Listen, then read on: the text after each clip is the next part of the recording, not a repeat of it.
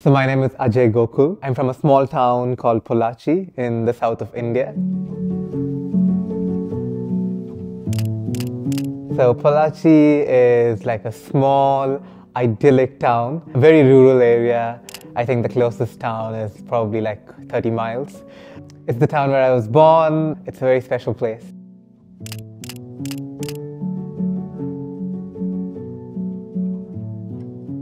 I think in some ways I had an international upbringing. So I grew up in Doha for almost a decade. I lived outside India as long as I lived in India. We didn't have television, in my household at least, so I used to scourge the newspaper. I was the eldest sibling, so we didn't have too many books. The newspapers were my biggest source of reading, for pleasure, and later for knowledge.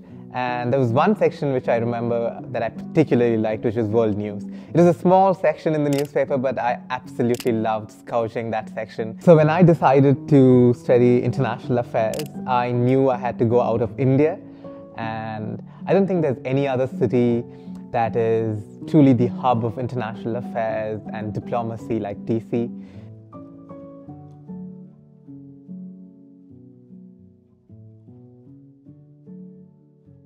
I still evidently remember the day that I got the email that I was a Donald F. McHenry Fellow.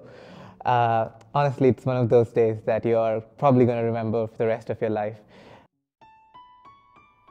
I wake up my mother to tell her. She was in tears. I knew this was a life-changing opportunity.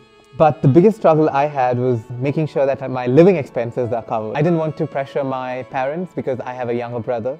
And that is when I came to MPOWER, so they didn't ask for any collaterals. They were happy as long as I was able to submit this documentation from my university and my intent to apply for visa. I did not have to speak with anyone on the phone or meet with anyone. It was all online, so quite hassle-free, I would say.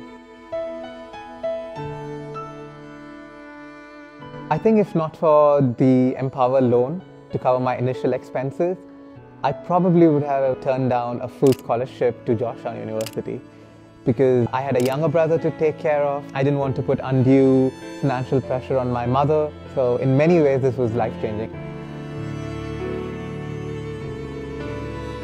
I think I felt relief, happiness, and definitely a sense of gratitude.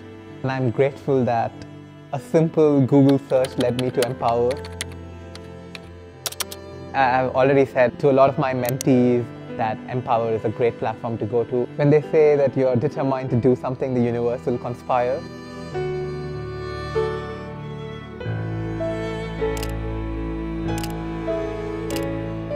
Just keep dreaming, and if you put your mind to it, I think nothing can stop you.